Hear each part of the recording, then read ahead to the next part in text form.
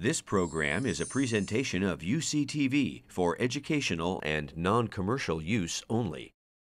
Check out our YouTube original channel, UCTV Prime, at youtube.com/UCTV Prime. Subscribe today to get new programs every week.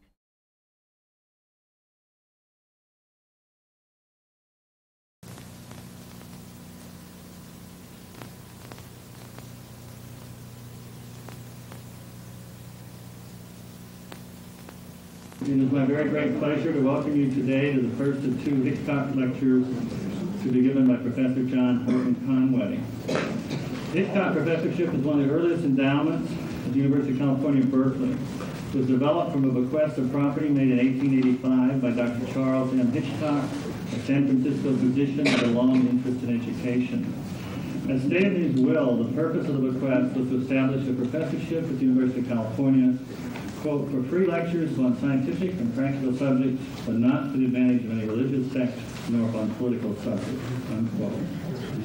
The university received an additional gift in 1930 from Dr. Hitchcock's daughter, Mrs. Lily Hitchcock Coit, perhaps best known as the donator of funds to build Coit Tower in San Francisco.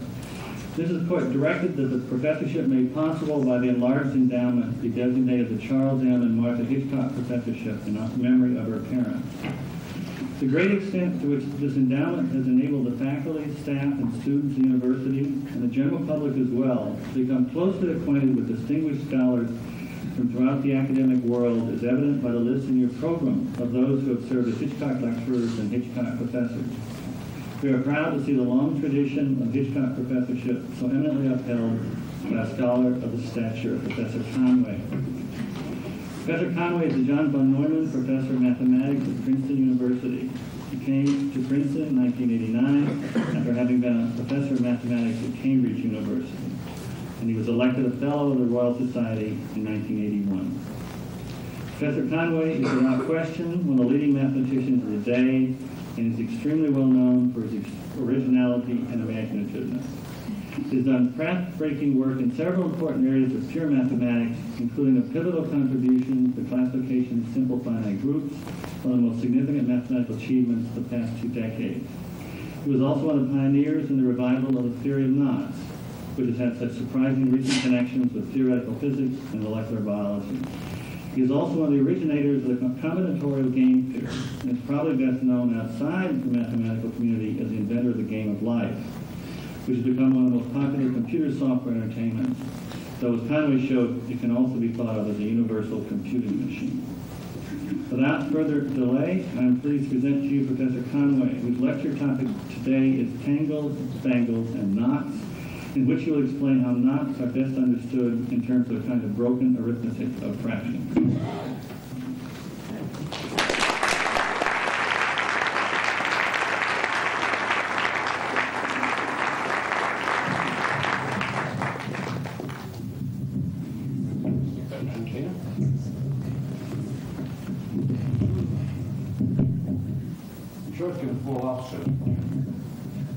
Okay, well, I've been fascinated by knots for a very long time, and in fact I started when I was at high school back in Liverpool in England.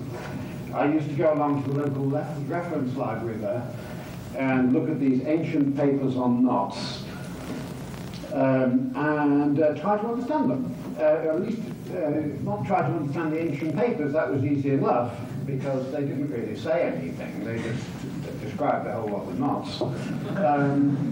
But to sort of understand how knots worked. And I sort of found out something about how knots worked. I never understood it. But I did sort of see a certain thing that happens with knots, and that I'm going to tell you about. But let me start off first by asking some sort of random questions about knots. The first question is there a knot?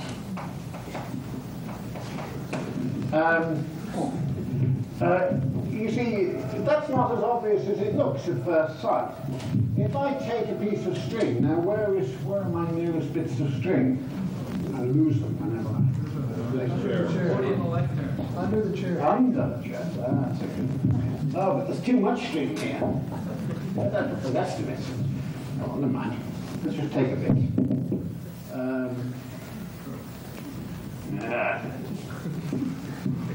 These scissors aren't so sharp. Okay. So here it is.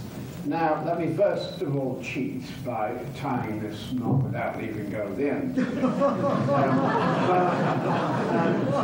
now that I seal that up with, I sort of put some tape on that. I haven't got any, unfortunately, so you'll just have to sort of bear with me and just pretend that this is sealed. Can you undo that without breaking the string at all? What's the question mean? It seems to mean, is there a continuous way of moving this string so that no time does it ever cross itself, and such that eventually, at the end of it, the thing looks like an unknotted piece of string? Well, the first thing to understand, perhaps, is that that isn't the question. Just let me show you one. Here's a knot, and I'm wondering whether I can continuously move it until it looks like that, without at any time either breaking the string or letting it cross itself. Well, the answer, unfortunately, is yes. Just watch.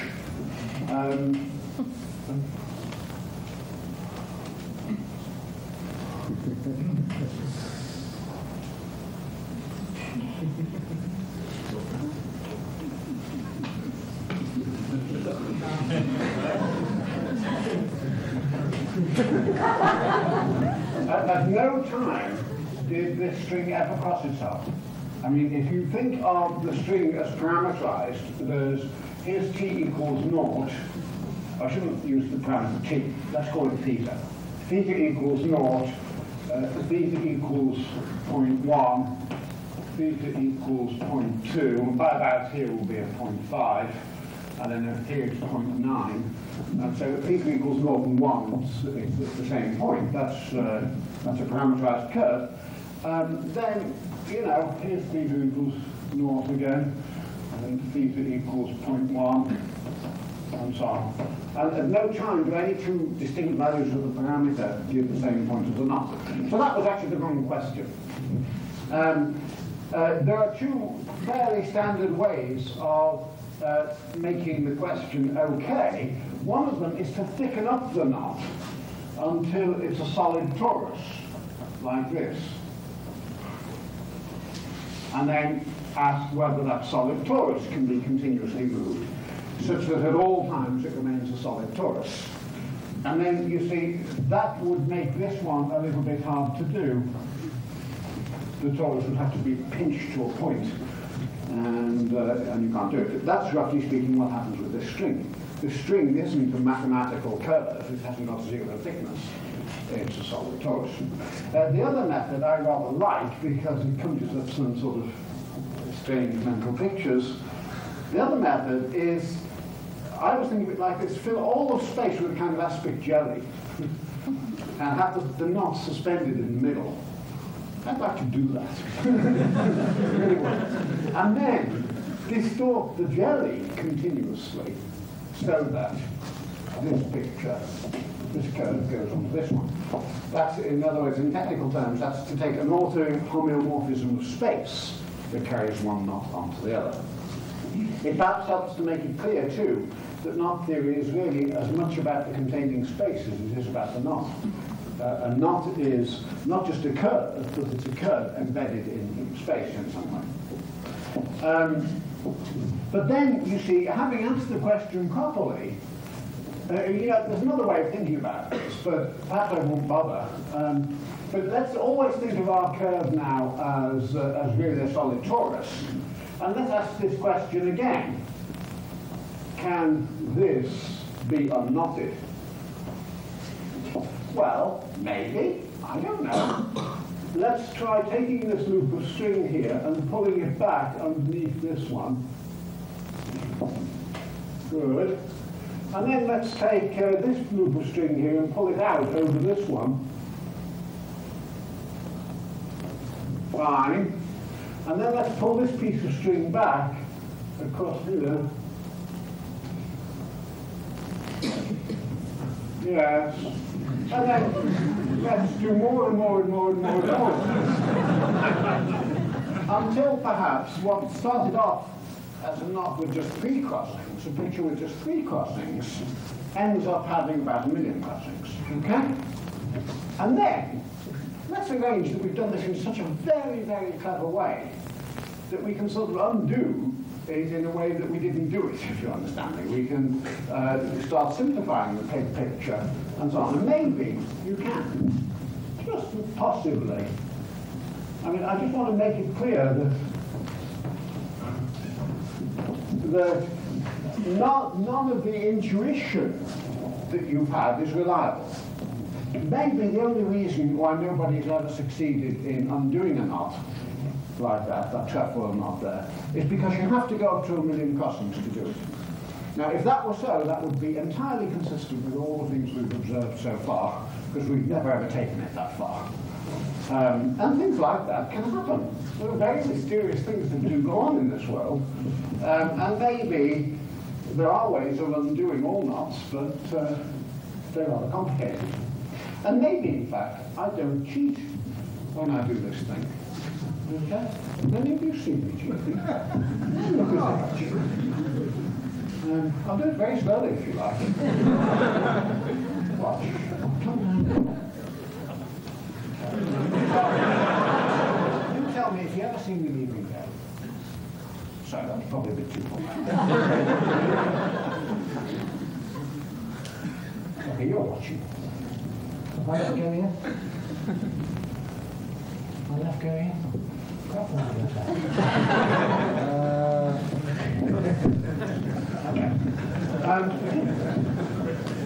So, let me tell you first how the easiest proof I know of the fact that knots do exist and that you can't tie knots without leaving. Of course, when I handed you that knot, you noticed when I left go? When I handed you the knot. Okay. So where are we? Well, it's fairly easy to see that all the little manipulations you do to the diagram can be got in terms of these 3 moves.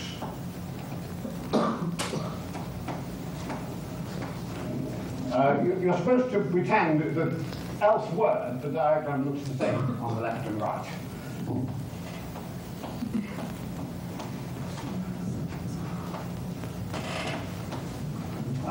Here, if I pull that string up there and pull these 2 down a bit, it will convert to this diagram. And these are called the 3 right-dimensional moves. Number 1, that involves 1 crossing, number 2, and number 3. And now, the clever trick here is to discuss what I call numberings of a knot. Now, let me tell you what the numbering of a knot is. I assign a little number to each bit of string. I might say put 3 on here. It's not 3,333. It's just that I sort of don't want to lose track of the fact that it's 3, so I label it 3 all the way along. And then perhaps the number that I've stuck here is 7. And the rule is to be that whenever A, B, and C are the numbers attached to 3 bits of string like that, then A, B, and C are in arithmetic progression. That's to say that the amount that you have to increase A by to get to B is the same as the amount you have to increase B by to get to C. So what do I put here? 3 goes up by 4 to 7. Come on, what's the next one? Goes up by 4 to 11. And now to indicate the fact that we did that, I put a little splotch there. Let me find an arithmetic progression labeling of our big knot here. Well, I'll tell you what, I think I'll call this bit of string 0. And this one, well, it doesn't very much matter, I'll call it 1. 0, 1, 2. Good.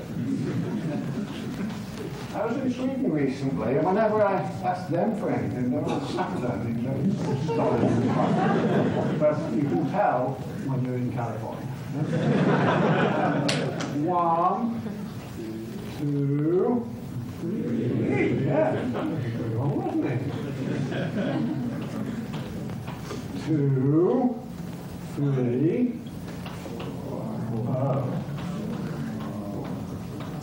Well, that's a little bit of a problem. We solved that by declaring that 1 equals 4. And the way to manage to make that is to remark that it's actually true modulo 3. So if we call two things the same, if they differ by a multiple of 3, then this is still working. Oh, and look, when I continue these 3's round to here, yeah, that still works. So this is a proper numbering, not 3. Well, what on earth's the point of these proper numberings? Well, let me tell you. You can easily prove a nice little theorem. The number of numberings doesn't change. Let's say never changes. It's a fantastic theorem. When I say never changes, I mean when you make these moves. So if I have something with a given number of numberings in some given domain of numbers, it doesn't matter very much, it will stay the same. Let me just show you why. You see, suppose I have a numbering of the diagram on the left here. So this is numbered in front of A, all the way around, it's A. Now, A, what's the next step? It's A. Okay, well, now that's very interesting, because this end turns out to be necessarily labelled with the same number as the beginning. And therefore, I can derive a numbering for this diagram. Now, I hope you understand what happens here. This is really just a portion of the diagram. It really looks like this. There's all sorts of interesting junk going on here. And then on the right-hand side, there's the same interesting junk on here. But you see, whatever this interesting junk was, if this was a proper numbering, these two bits were both labelled A. And so I can get a proper numbering of this one. So from any proper numbering of the left-hand side, I can get one of the right.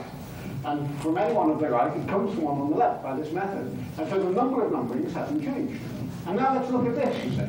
Let's call this string A, and this one B.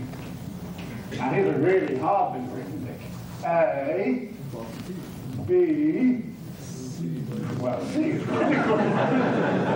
So let's call it C, but there's actually a formula for C. C is twice B minus A.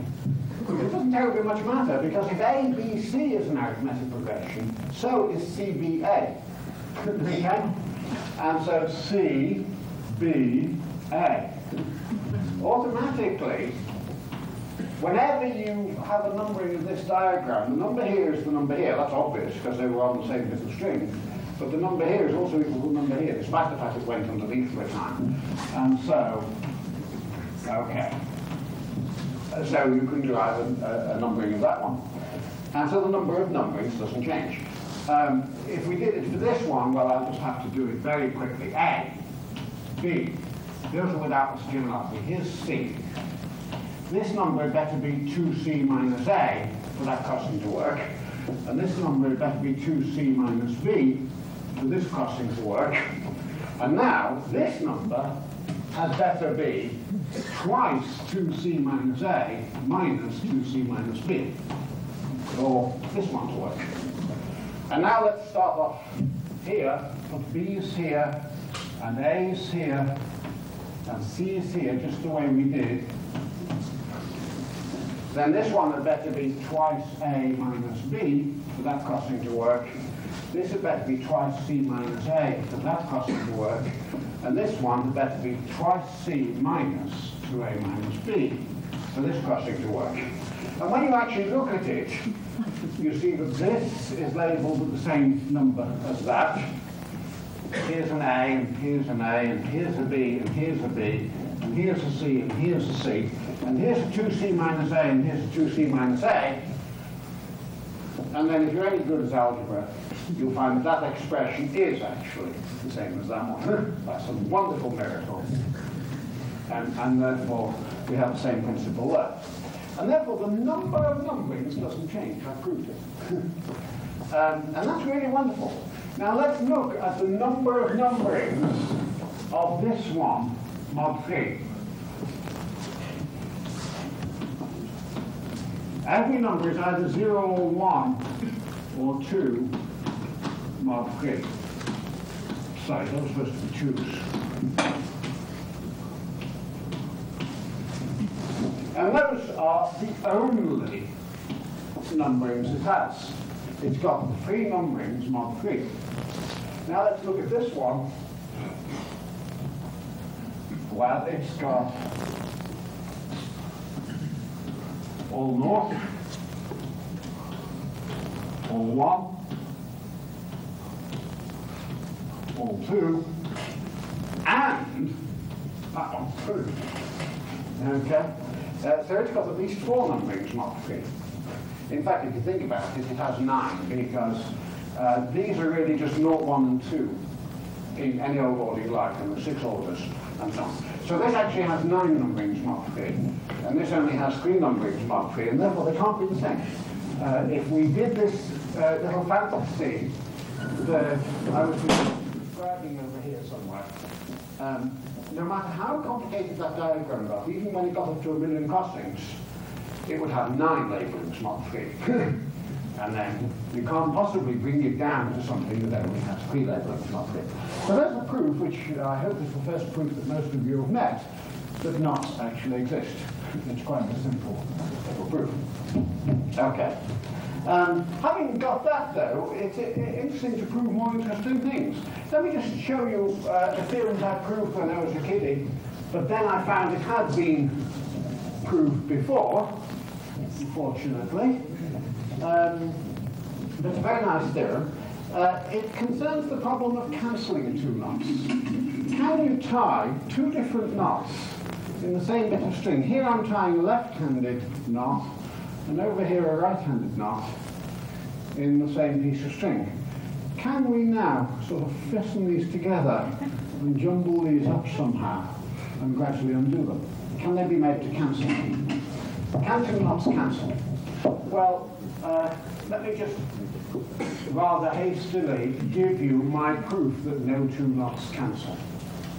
It's a proof I'm very, very fond of.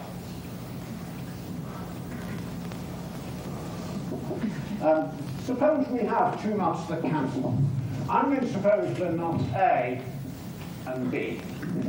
And that there's some long-haired guy who, with a great deal of hocus-pocus, pretends he can undo these. Okay? So what we do is that we actually attach the end of this piece of string rather firmly to the wall there, and attach this end to a wall here in a room. And then we ask him to do the magic that takes this picture to this picture.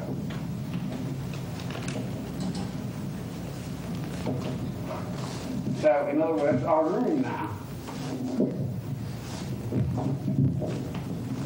Oops. This man pretends that he can actually undo this piece of string, which means he can continuously deform the contents of this room until it looks like the contents of that room. And then we say, okay, if you're so clever, and obviously must be clever, you're doing an impossible thing here, you ought to be able to do it with some extra stuff thrown in. So what we do is we go and get some very flexible inner tubing and do this. We follow the first knot. Okay? And then we swallow the second knot. It's called the swallow-follow proof. Now, if you look at that tube, anybody would say, if asked what way that was knotted, they say it's knotted in type A, wouldn't that? Now, what's that mean? Well, let me tell you what it means, really. I say a tube is knotted in a given type if, when I draw a chalk line along the surface of that tube, from one end to the other, it's knotted in that type. No matter, if you draw a chalk line along here, the chalk line is entirely on the surface and it doesn't cross itself. It might sort of wander around back and forth like this. But no matter what it is, it's easy to see, so to speak, you can pull it taut on the surface, and then it would be a copy of A. And I'm not fooling you, that's also fairly easy to prove. But now, let's ask our magician, please. This is best using the aspic jelly model. Fill that whole room with aspic jelly, please. And now distort the aspic jelly until that central curve looks like that. You can do that if it's not knotted. And then, what on earth's happened to the inner tubing?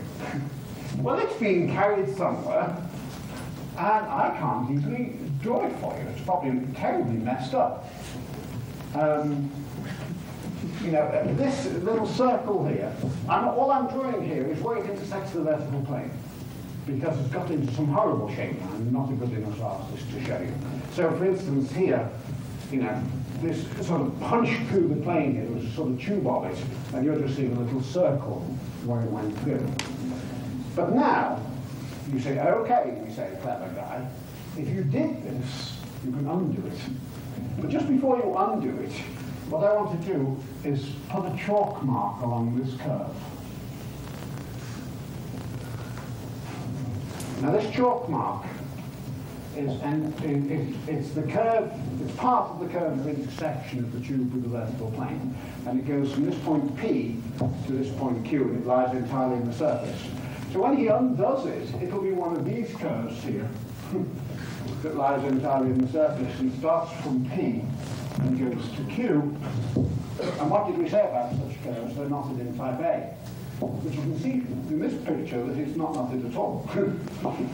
And therefore, if ever you have A and B that collectively can be undone, then A and B can individually be undone too. Now just prove that A can be undone and B can be undone. So it's never possible, no two knots cancel. Well, you know, I think my task is nearly over now. Your task is about to begin. But the trouble is, I've lost the string. I have some bits of string already cut. What? Now they're hanging out of the bag, that's for the later bit. Maybe they're in the right-hand pocket of the jacket. Who knows? Yes, they are. Good. But what I haven't got is the volunteers, otherwise known as the conscripts. So, can I please have them, please? 4 of them I want. Come. 1, up we come. Okay. 2. Come on, we want another person of another sex. Hope there are enough people of sexes around. Okay, great. So who are these? Okay, so you're all to hold on. Now, this is the sort of topic I'm going to call Tangles, and I'm going to tell you another thing that I found when I was a school child, which is a wonderful correspondence. Well, a tangle is a bit of knottedness with 4 ends coming out like that. Okay? So here's a particular tangle T. And this is the tangle T plus 1. And we've got to train these volunteers to be able to do this.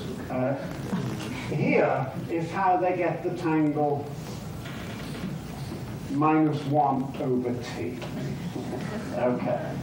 Now we've got to start training them.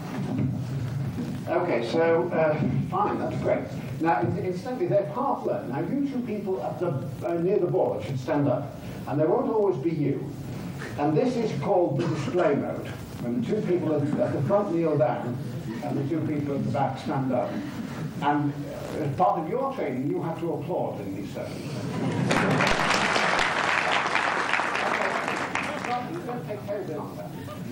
This is, because they don't deserve all that much applause. Now, this object here, is which they would just display when you applauded, was the tangle 0. So this is 0. Okay. Now we've got to teach them to add 1. Okay. So the person who's in that corner should pass behind and over the person in front. And they won't always be these two people. So display, please. Good. Great. Okay. Lovely. Can't waste too much time on that. What's the name of this tangle? One. Good. Okay. That's called twisting them up. Twist them up. Twist them up. No, we're going to twist them down. The person in that corner goes over. What's this? Two. Don't applaud because they didn't display. Ha ha ha. Twist them up. Oh, they did actually. Twist them up. Where are we now? Oh, yeah. Where are we? Quick. Three. Now, turn them around. Now, you all move one place clockwise. Stop. Okay. Now, where are we? Good. Where are we then? Minus a third.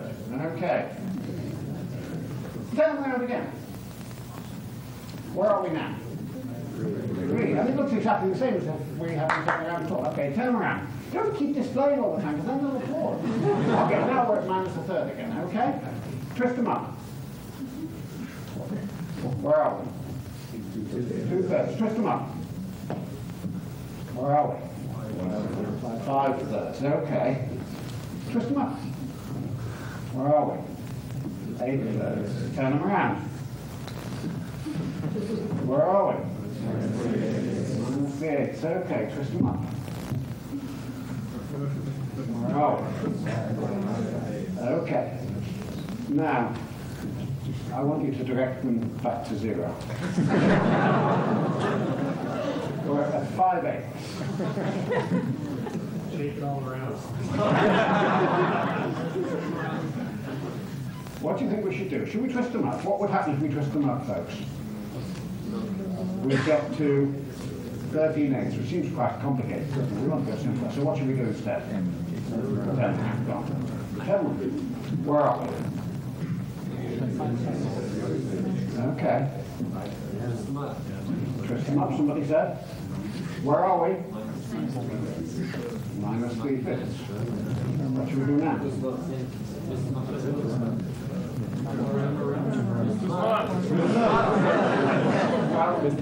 You choose. Where are we? We're at -3/5. Twist them up seems to be what they're saying. Where are we now? 2/5. Turn around. Where are we?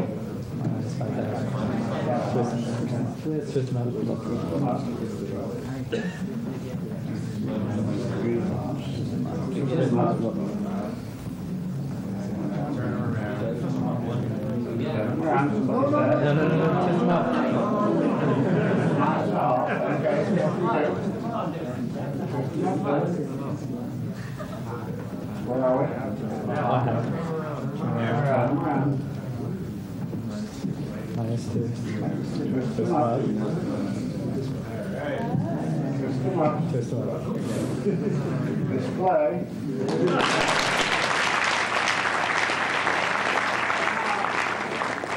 Now I want to do one more little thing with these four. Turn them around. Now, I want you to notice that when we turn them around, they can now leave the stage. Those two can go that way, and those two can go that way, and the string doesn't interfere. Where are we, by the way? Infinity. So when you're at infinity, they can separate. However, I have a little exercise carefully set up here.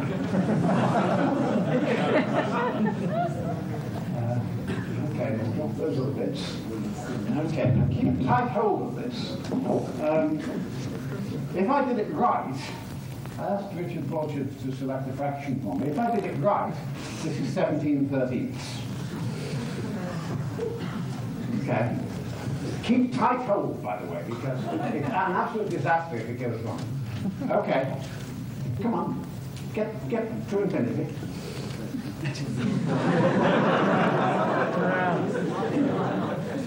We're at 17/13. Where are we? -13/17. Where are we? 4/17. Hey, wait a minute, no, stop. We're minus 17/13. Oh, we're at 4/17, you said. I hope somebody, yeah, you're appointed the initial note. We're at 4/17. Okay.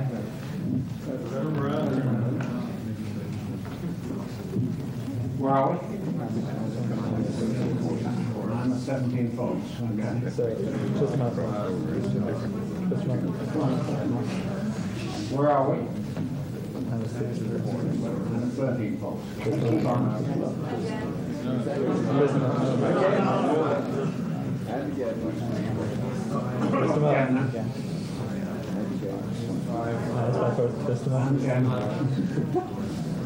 Minus a quarter. And again. Yes, we're now at 3/4. Turn them around. I see. Okay. We're at minus 4/3. Twist them up. Keep tight hold, you folks. Minus 1/3. Twist them up. Turn them around. No, twist them up. Minus a third. Plus 2/3. Turn them around. Minus 3/2. Twist them up. Twist them up. Minus 1/2. Twist them up again. Twist them up. Plus 1/2. Turn them around again. -2. Twist them up twice. Once. Twice. Turn them around. Now, keep tight hold.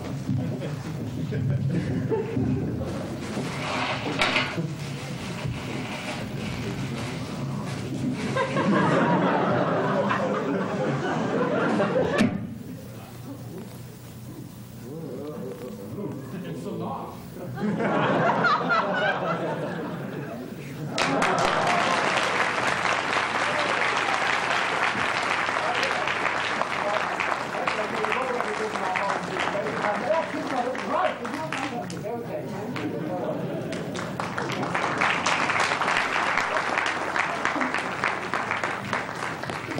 So what that is a rather nice little correspondence.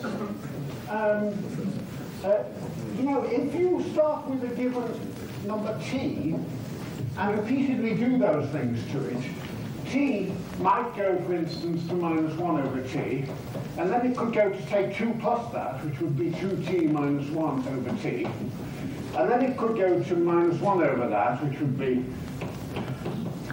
minus t over 2t minus 1, and then we could add 3 to that, which would add 6t minus 3, so we get 5t minus 3 over 2t minus 1, and so on.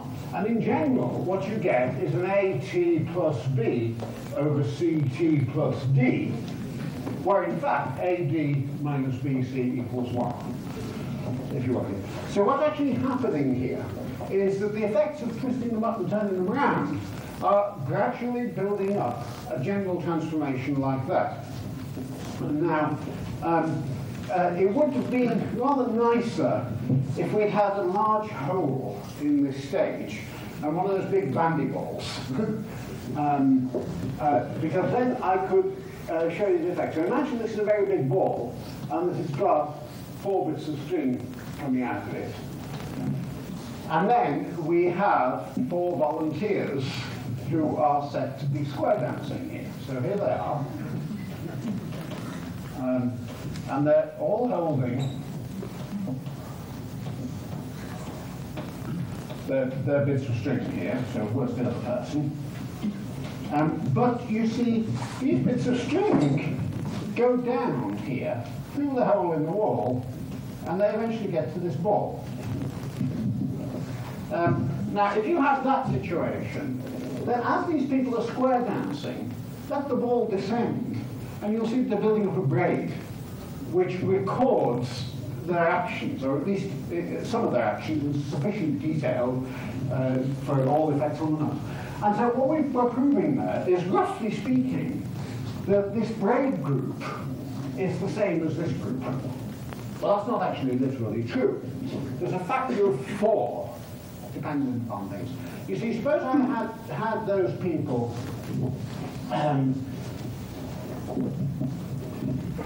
do the following thing. Come and volunteer, just for a very quick moment. You'll have to be two people. Okay. So let's go into this mode. Okay. Okay. But now, let's both of us interchange our hands like that, so to speak, and it looks exactly the same. Okay. But it's not the same, because this person is a distinct person to this person. And similarly, if we both, did this, it would look the same. Okay, well that's enough. Thanks.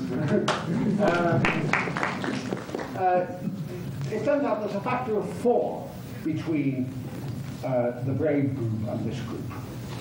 In order to know precisely what a braid is, in the degree of detail that's necessary for this kind of theory anyway, we need to know not only what this matrix is, but where one particular person is.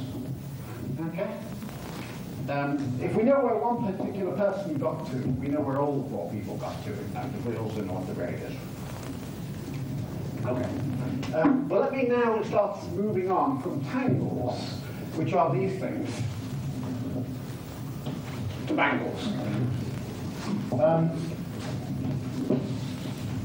You see, what I'm interested in is classifying knots as far as possible. And it turns out that there are quite a few knots that you can get like this. Well, we can go on putting arbitrarily many of these things here. And then we go right round the back. Well, that's not how to do it like that. The way to think of this is that I tie a tangle. Now, you know, tangles, many tangles anyway, have these nice little names. So you won't be at all surprised anymore, I hope, when I tell you that's 2/3. Okay? And now I've got 2/3 here. Here is a 1/5. And then there's 2/3 and so on. So let me just do what I've done in the string. That's 1/5. And here's 2/3. And here's, I don't know what we'll have, -1/2. And then it'll go all the way around the world, which I can do like that. And this is the tangle I call a 1/5 plus 2/3 -1/2 in some kind of parentheses. Now, officially, I should use some sort of fancy plus sign here, and a fancy minus sign here for that matter. But I should just sort of suppose that that's done, and you'll know what I mean when I talk about A plus B plus C plus D plus ... in parentheses. Now, what would happen if I took this number, which is -1/2, and I added a crossing there? What's this tangle? It's +1/2. You see, we just twisted them up. Okay? Well, it's a rather interesting thing. If I never allowed our volunteers to twist them down, but let me allow myself to twist them down. What I've done here is I've introduced 2 more crossings in between these two by just pulling up this bottom loop over the top loop. And then, or perhaps I should redraw it, make it a bit neater, till it looks like that. Okay? And then this is 2/3 twisted down. What's that? -1/3. Okay? And this would be -1/2 twisted up. What is it? +1/2. And this is the same knot. And I could redraw it like this.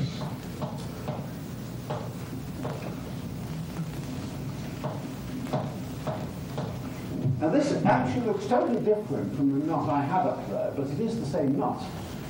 Because this is minus a third and this is plus a half. What I've just shown you is that A plus B plus 1 plus C minus 1 plus D.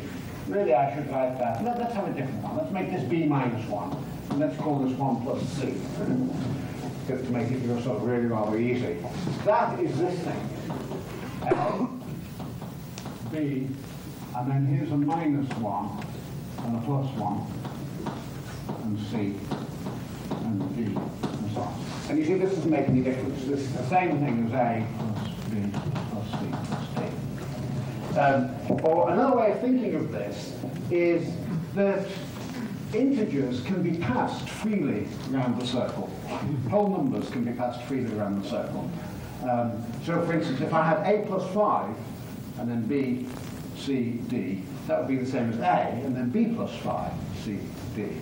Or if you like, it would be the same as A, B plus 3, C plus 2, D, E. As long as you can put the integers anywhere, provided they just add up to the right amount. And it turns out, surprisingly enough, that that's all the equivalences there are between Bangles.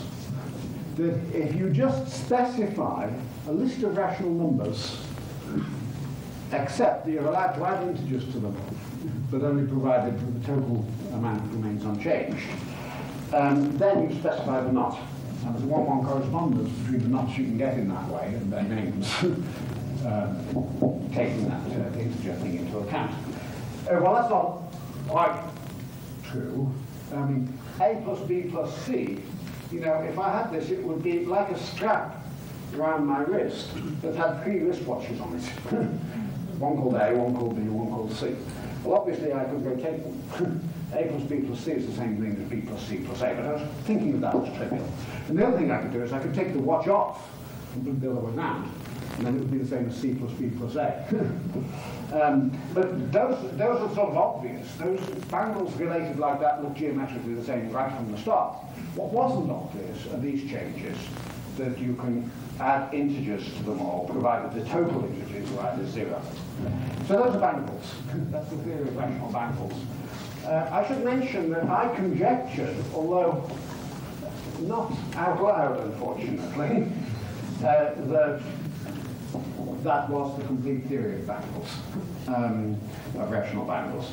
The way I conjectured it, you can see the evidence for that statement. I wrote a paper on knots once, which included a great enumeration of them at the end. And many of them were Bangles, and they were just obviously just enumerated, every possible one in order. And that was because I discovered empirically that there weren't any non-obvious relations, so to speak. Now I'm going to tell you a sort of thing that I discovered just a few years ago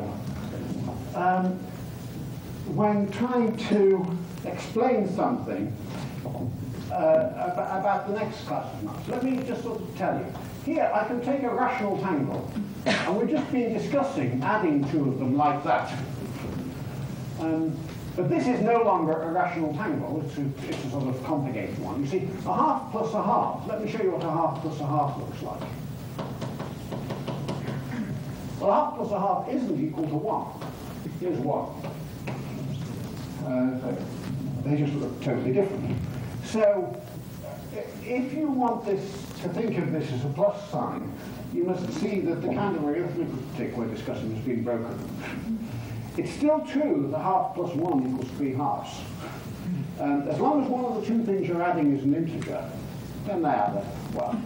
And also, it's still true that if you apply any one of these transformations to a rational number, you get the right answer. So the arithmetic of Mobius transformation still works for these things, and the arithmetic of adding integers still works. But adding 2 tangles, both of which are non-integers, well, it's just broken. I mean, you know, machines nowadays have this irritating habit. You ask them to do algebra, and they're all so clever. And you get a lot of some algebra system, and you ask it to work out what 3 plus 2 is. You say 3 plus 2 equals something. and it says something like that, and then it says 3 plus 2 equals 3 plus 2. And you know, you can't fault it because it actually does, but it's not quite what you intended. Well, a rather similar thing happens when we try and add a half to a half in the system. A half plus a half is just a half plus a half. It's a tangle. Okay. But now we can do what I call harmonically add, which is to add in the vertical direction. So here's A and B and C. This is A plus B, harmonically added, whatever that is. Let's call it plus bar C. That means you add vertically instead of horizontally. But now that I've got that, I can add a D and an E to it on the left, and then I might add an F to it at the top, and so on. And the kind of tangles that I get that way, I now call arithmetical tangles. I used to call them algebraic, but then that word algebraic was used in another context. And I think arithmetical's got them nicer, because they have sort of arithmetical names, like a half plus a half. 1 over a half plus a half. Well, let's say minus 1 over a half plus a half is something you don't have to do. You take a half plus a half and rotate it all.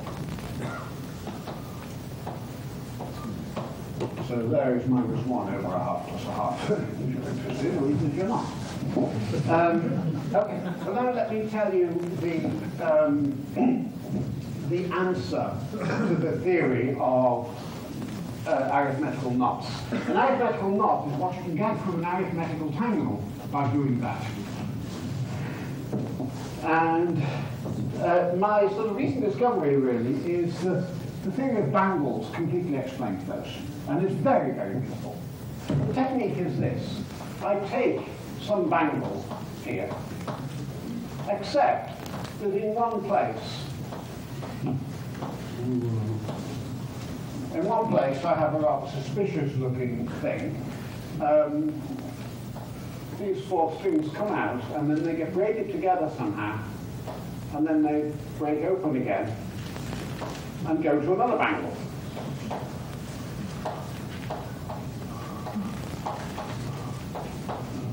That's called a pair of handcuffs, okay? With a braid in the middle. But, you know, I could be a little bit more adventurous. I could take this thing here and replace it by yet another braid to yet another bangle, and so on. And I can build the whole tree of bangles connected by these braids. Well, the really wonderful thing is that a braid, after all, is just a sequence of square dancing instructions. Twist them up, turn them around, and so on.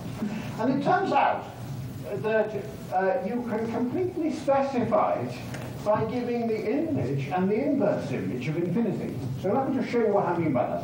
You see, if I tell you what A over C is, that's told you 2 of the parameters here. And I forget what the inverse image of that is. I think it's minus D over C. Is the number, yes, that will go to infinity. This infinity goes to A over C, and minus D over C goes to infinity. And if I tell you these numbers, A, C, and D, I tell you these fractions, and I've really told you A, C, and D. And then I've told you B because it's determined as 1. And so it turns out that, look, if I have a braid like this, let me just show you. To get the image of infinity, I just rub out what was there and put an infinity on. Now remember that an infinity is that. So I just change this by joining these 2 ends together, and then pull it back. And then this will be the tangle A over C. But if instead I took this braid and cut it down here and did the same thing, pull this back, this will be the tangle minus D over C. And it turns out that these two things completely specify the braid. So my clever idea is to have what I call a schizoid notation, in which, whenever you have a braid like this, you pretend that it's 2 rational tangles instead. And then you also have to tell me this is where these little ends went for. You have to say, for instance, that this piece of string here really is the same as this piece, or something like that. But let's ignore that for the moment. Then, whenever you have a whole lot of bangles connected by these braids, you can sort of snip the braids and produce a whole lot of bangles not connected by these braids. But wherever there was an end of braid, it becomes a rather suspicious rational number with an instruction saying, hey, you thought this was a rational number, but it's really one end of a braid, and the other end is down there somewhere. And then, that collection of bangles completely specifies the number you came from. All the equivalences are just geometrically obvious. A very, very beautiful, simple theory. Well, you know, I'm disguising things a little bit because there are one or two trivial little complications, but they're not significant. And this theory completely classifies the arithmetical knots. Perhaps I should say this is another sort of conjecture I made many, many years ago. A conjecture I made, but once again, not allowed. This conjecture was actually proved by Siebenmann and Conway and somebody else. So we know that this is true. I've been very, very interested ever since in trying to enlarge this domain of knots. I believe that knot theory, first of all, I believe that knot theory is fundamentally geometric. I think that's Bill Thurston's great insight into knot theory. We now do have an algorithm that tells you whether two knots are equivalent. But I think the proper way to do it is in Thurston's geometrical way. And this is really the first piece of Thurston's theory. I think there are successive enlargements of the class of knots that you can understand by sort of simple formulae. You know, so initially there's a class of rational knots, which are just when you take a rational triangle and do that to it. You get rational knots. They're more or less the same as the rational numbers, not quite.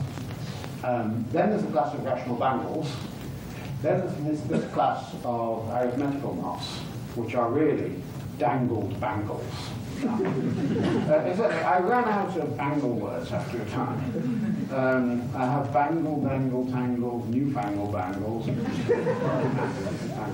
And I then turned to apples. The next class of knots, which I believe I have a sort of complete understanding of, are the maniples, which you get like that.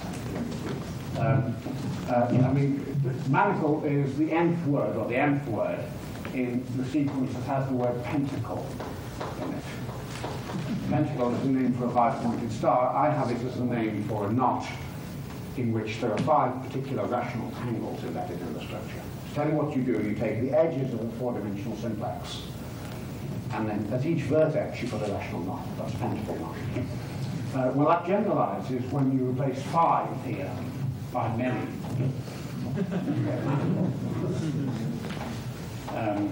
And I believe that I have a complete theory of manifolds too, but it's perhaps a little bit complicated to explain. Anyway, I'm very, very interested in what knots are. I mean, let me tell you how I sort of first came up with a problem here. How do you describe a knot over the telephone to your friend? Well, you know, it's really rather hard. You tie the wretched thing. Well, I don't know. I mean, there's the figure 8 knot, which is different to the knot we normally do. How do you describe that? Well, you know, the ordinary knot, the trefoil knot, you now ought to be able to understand. Let me just show you the trefoil knot again. Now, the trefoil knot is the knot 1/3. Okay, very beautiful. It's equally, of course, the knot minus 2/3. I just subtracted 1 from it. And it's the knot minus 5/3. They're rational numbers, not integers, essentially. The figure 8 knot, which I'm about to tie now, is the knot 2/5. Well, you can see it, so I'll just sort of bring it out. So one partial answer to my question of how do you describe a knot over the telephone is to set up this system, and then off you go. But it doesn't describe every knot, unfortunately. I think most of the ways that people have had of describing knots have been wrong-headed in that they really describe a picture of the knot on the plane. And I've been deliberately trying not to do that, but to describe the thing three-dimensionally right from the start. Because after all, knots are three-dimensional things. But because they're really fantastically, amazingly interesting. Oh my God, I will show you the last thing. It's years since I've been able to do this.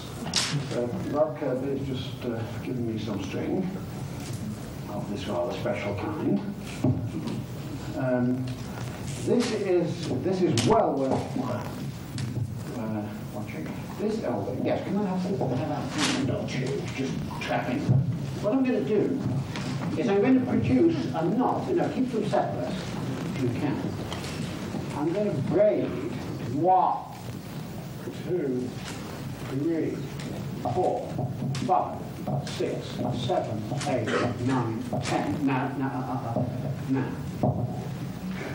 Okay.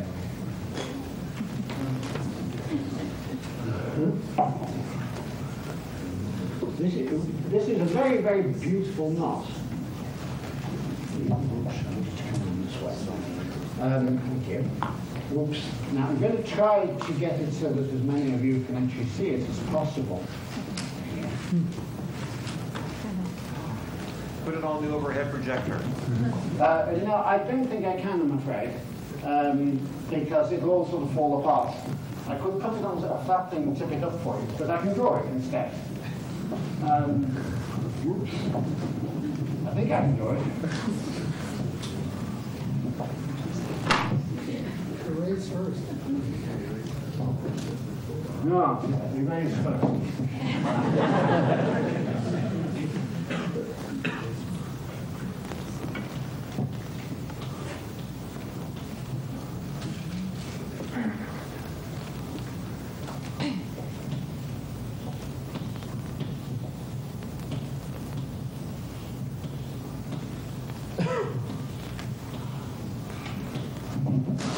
I hope you can see how it was got. It was got by braiding these 3 strings and then turning the braid round until it joined itself at the back. That's called a 3-strand 5-by-10 segment. There's a beautiful thing that happens, which is that there's a knotted 2-dimensional sphere in 4 space whose central cross-section is that. Let me just say something. I'm going to do a little action which is going to start with this object here. Let me perhaps to sketch it a bit better here. It's going to start with that object at the time t equals 0, let's say at 12 noon. And then I'm going to bring 2 portions of this string together, so that at time t equals 1 a.m., well, I don't know, two portions of this are actually meeting. And then they came like that. But then I'm going to break them apart like that. So the time t equals 2. Well, okay, let me just show you something.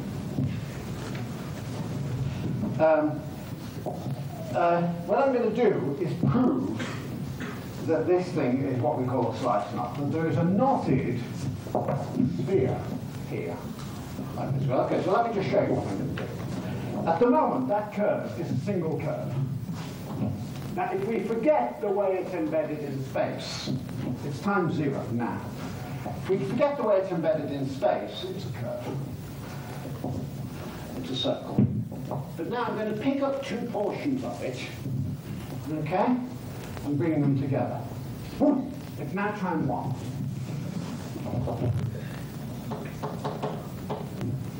Okay. And now I'm going to rejoin like that. Okay. This is. Okay, good. So there we are. So let me just.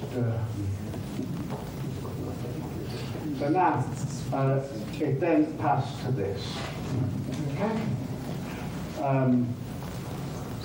And now I'm going to show you that these two loops are in fact separable.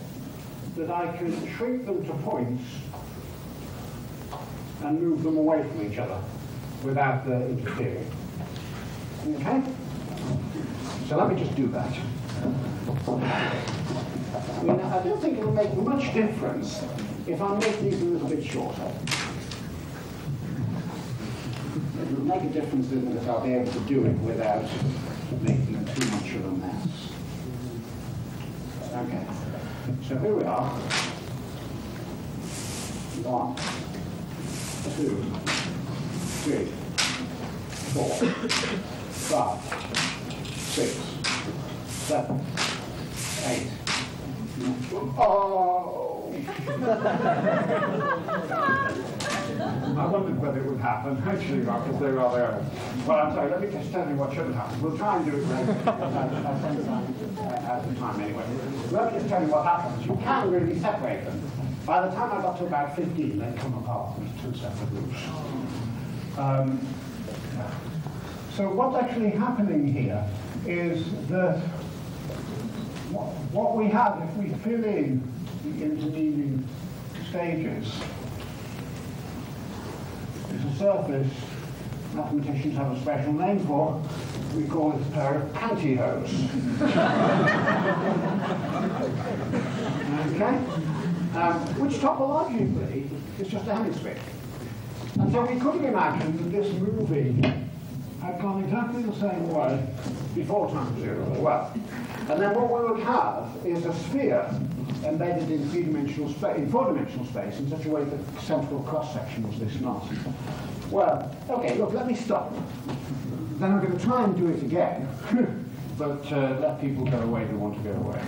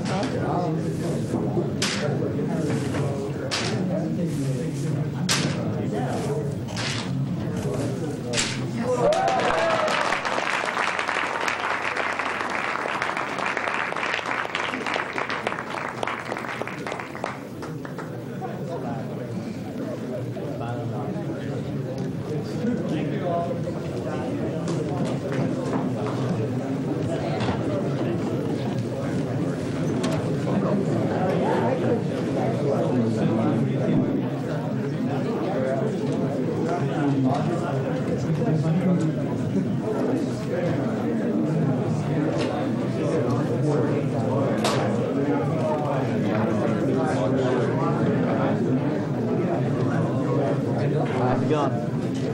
You want zero.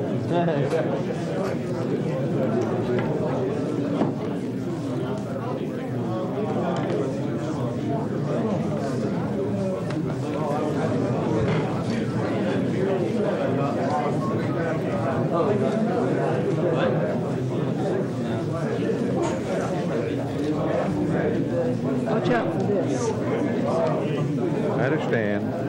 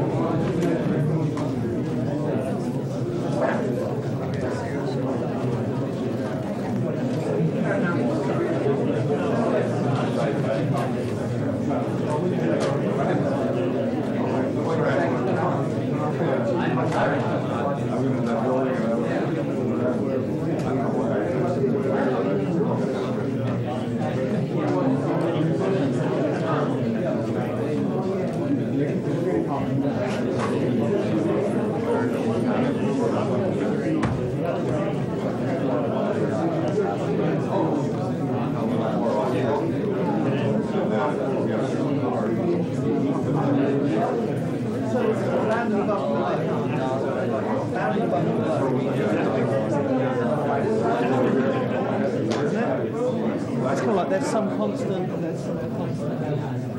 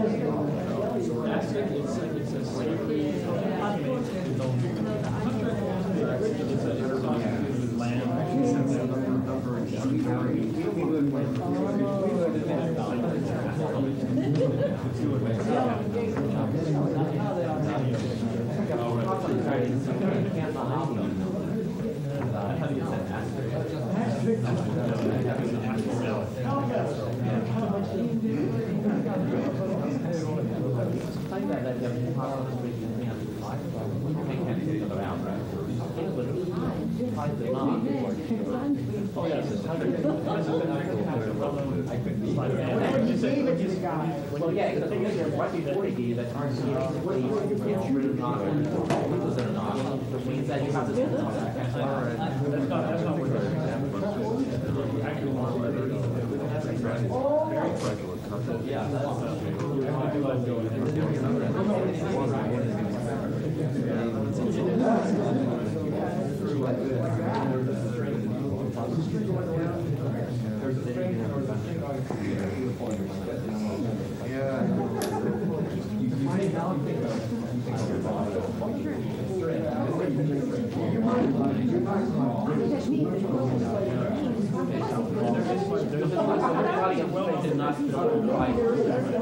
What you did the first time.